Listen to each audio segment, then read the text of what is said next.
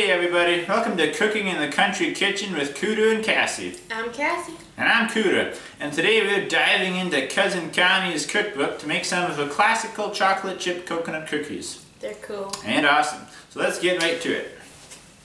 For the folks following along at home, you will need 2 1/4 cups flour, 1 teaspoon baking soda, 1 3/4 teaspoon salt, 2 sticks of butter, 3/4 cup granulated white sugar, 3/4 cup packed brown sugar, 1 teaspoon vanilla extract, 2 eggs, 1 3/4 cup chocolate chips, And 1 handful of premium coconut flakes. Now we need to combine the flour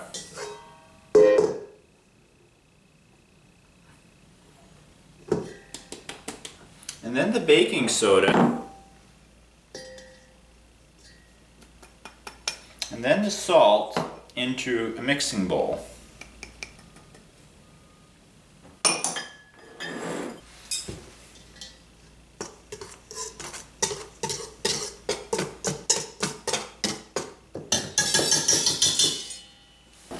then preheat your oven to 375.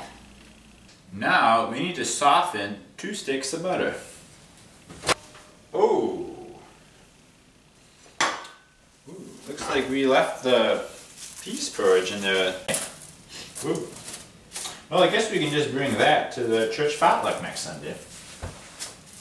But anyways, we will be softening this for about 15 seconds.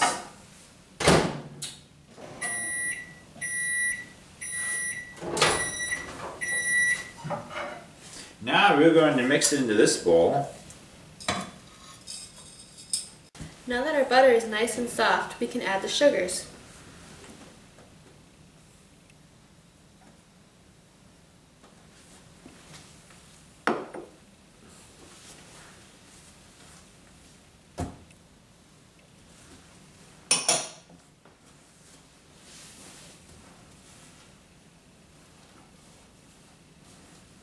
Now we stir in the vanilla extract.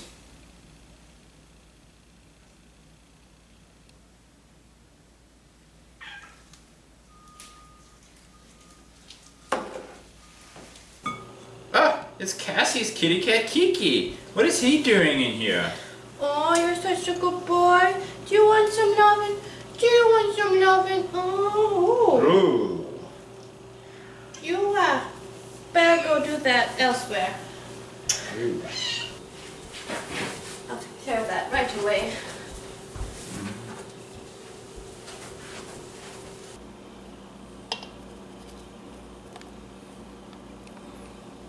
Now moving on, we need 2 lightly beaten eggs.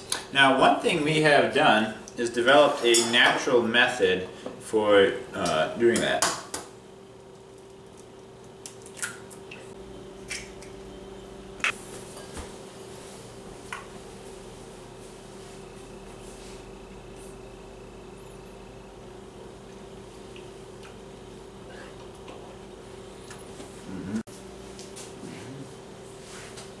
Start beating that.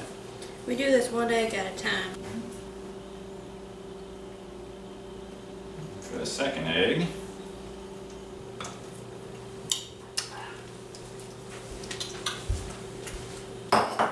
Now it's time to mix the dry ingredients in with the wet ingredients.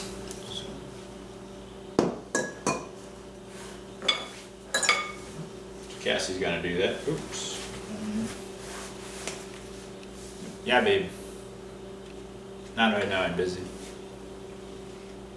I'm on set right now with Cassie. Yeah. Okay. Bye. See you later. We're actually making these cookies because we're having some friends coming over later for a football party. So as soon as these babies are in the oven, it's time for football.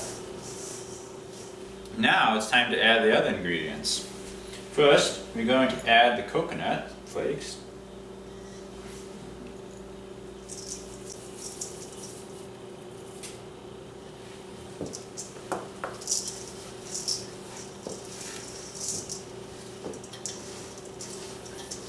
Now, we're going to add the chocolate chips, one at a time.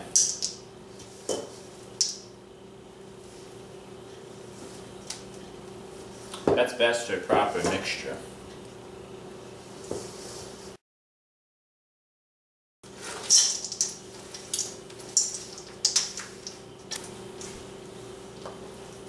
Jump shot.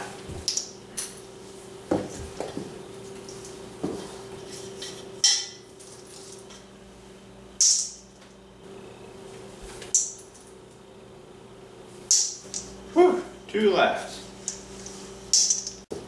It may take extra long to mix them that way, but when you see the finished product, the time involved is well worth it.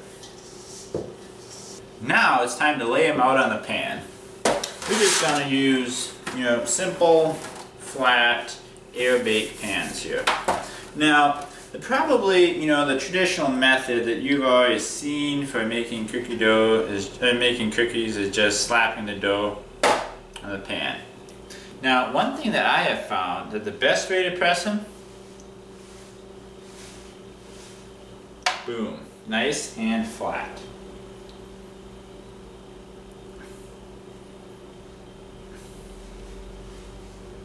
Then I gotta work them a little bit. But yep, that is a nice and perfect flat cookie right there. As you can see, the textures are entirely different compared to the one that got slapped down in the pan like most people, and the ones that are slightly pressed by the armpit press. You can see that the texture is way better, and that'll create a more evenly baked cookie. And these you bake for 9 to 11 minutes.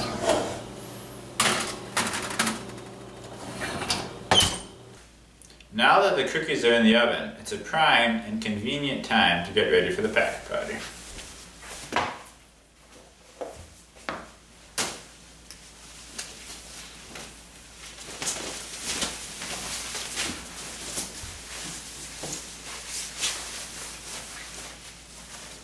Go Packers.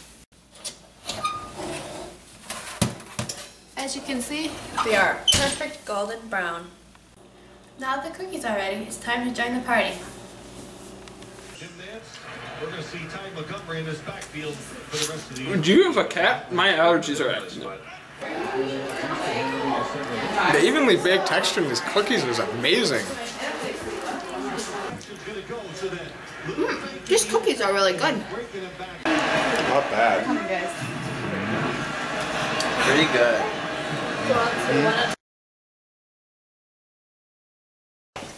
To make our friends feel better about what they ate at our house, I just need to tell you that this is the bowl that the cat was in and it was not in the other one.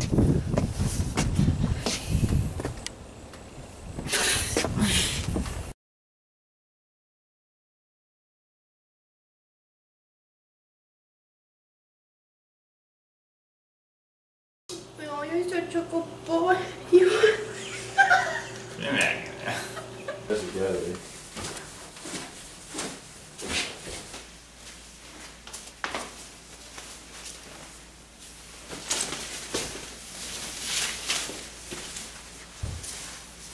Give me that. Don't even try to pull that out. Well, you know what? That's BS.